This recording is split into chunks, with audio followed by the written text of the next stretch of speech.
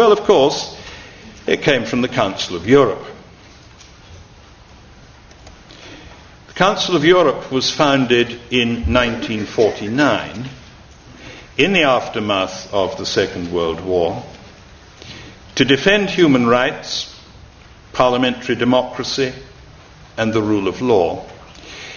It was set up really in a defensive mood by the Western European democracies, who were seriously worried about the possibility of further encroachment of the Warsaw Pact westwards.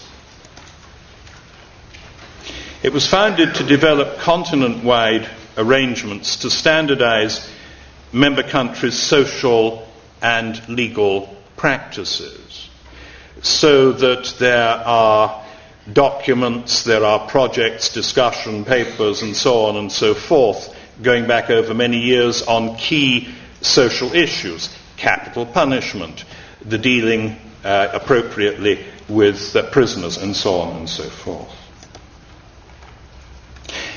It was also founded, though, to promote awareness of a European identity based on shared values and cutting across cultures.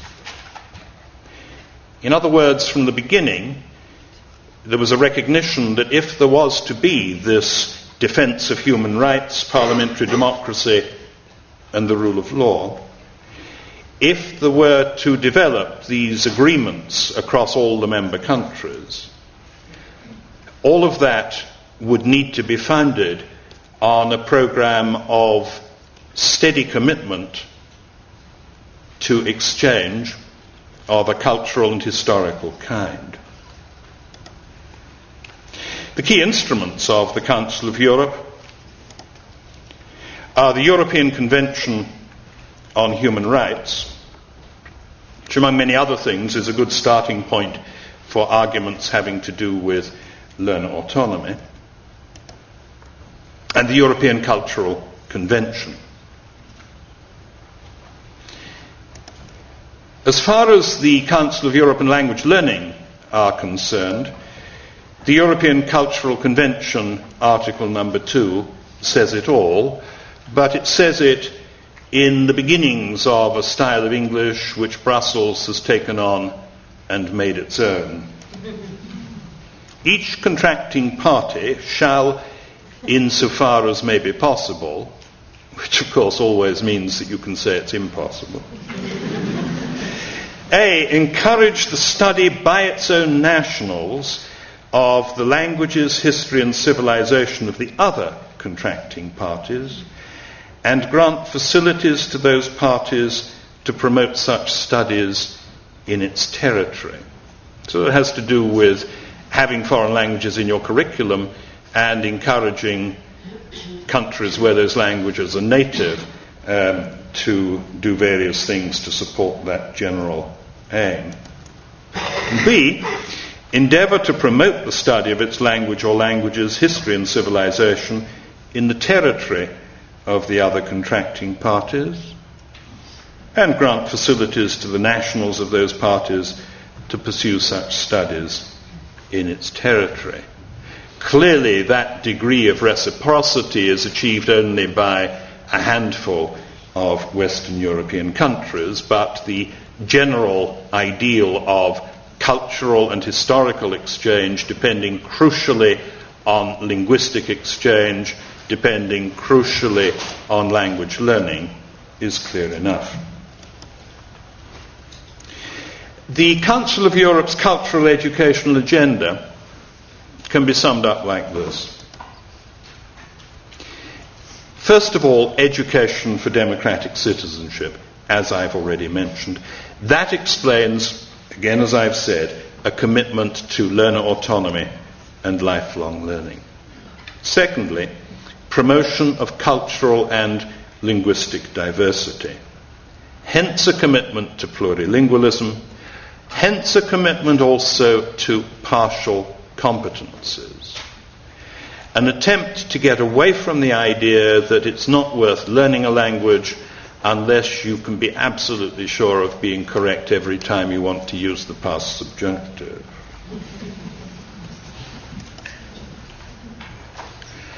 And thirdly, facilitating individual mobility,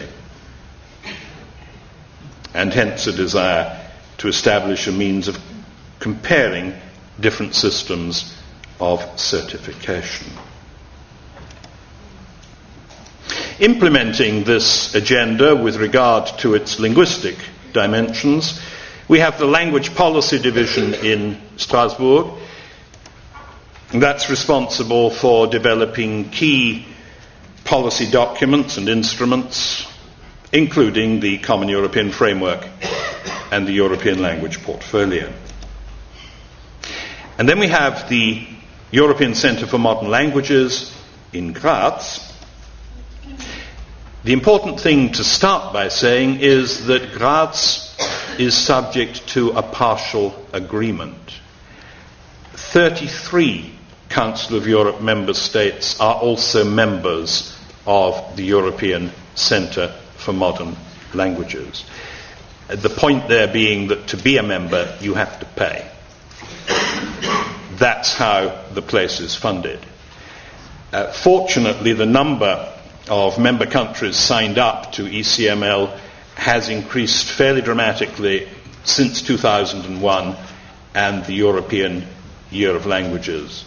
And I'm happy to say that the governments of both the United Kingdom and Ireland were shamed into joining in 2001.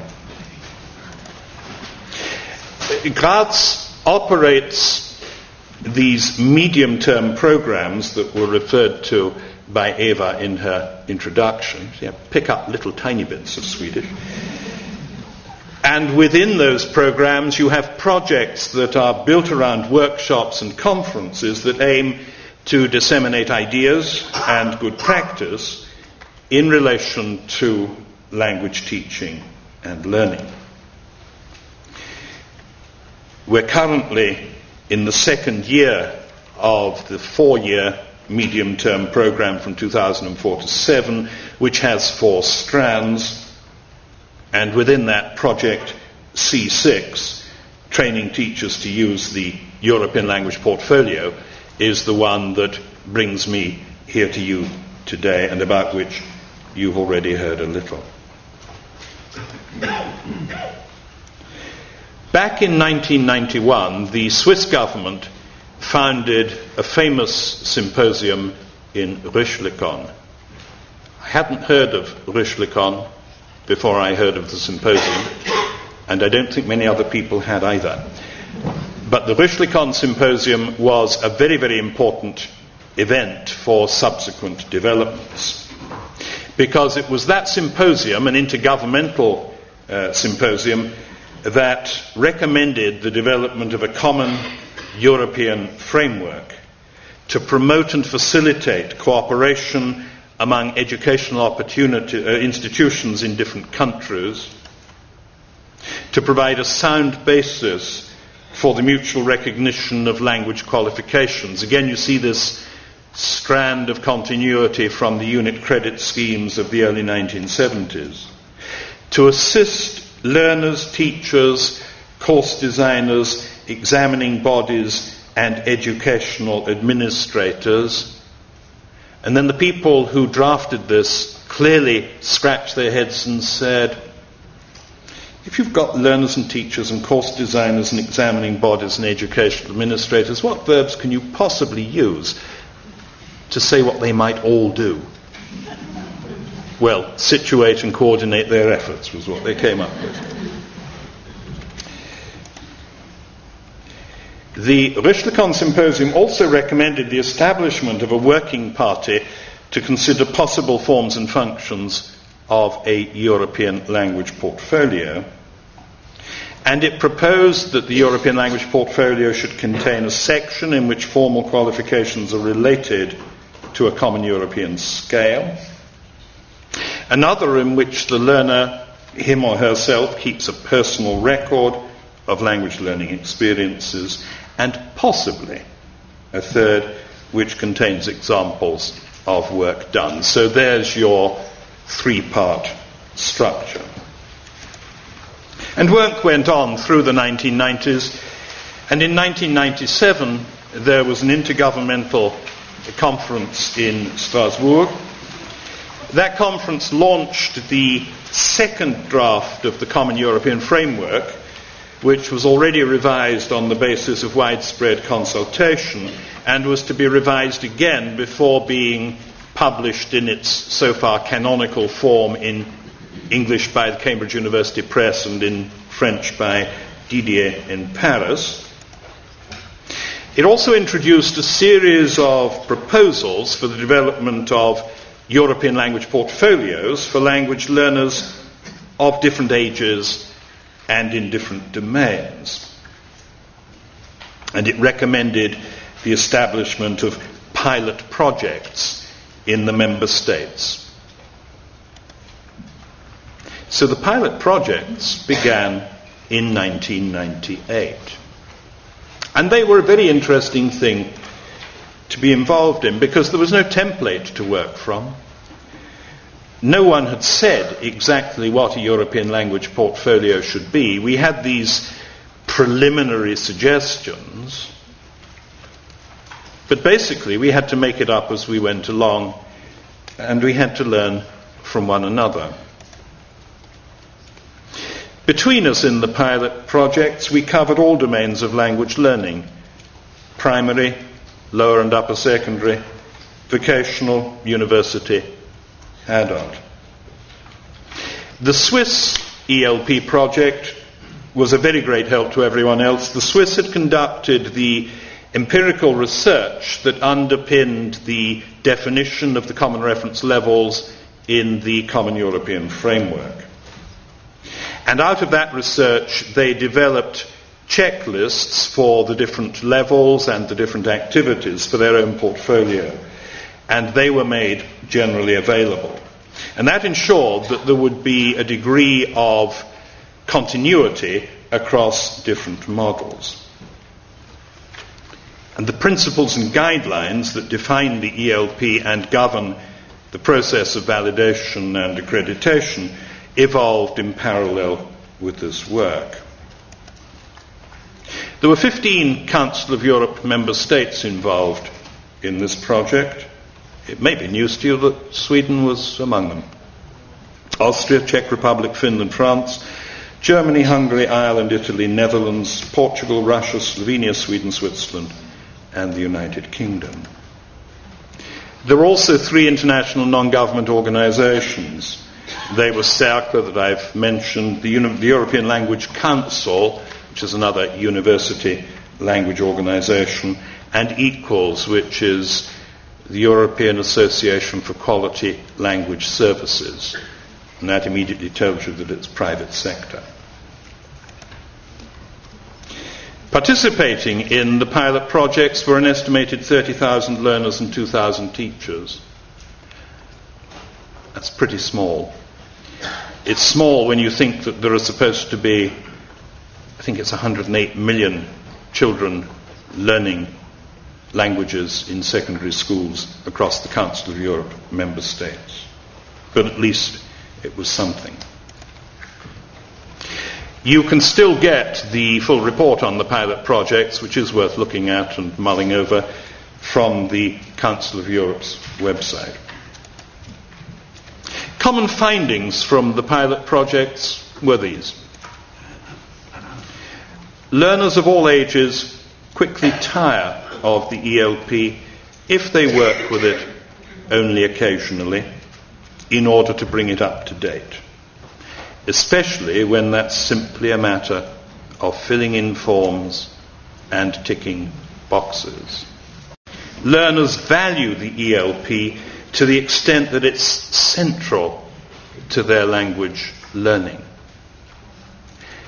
In the 2 examples I'm going to show you in the second and third parts of this talk, that seems to me to be the key to success.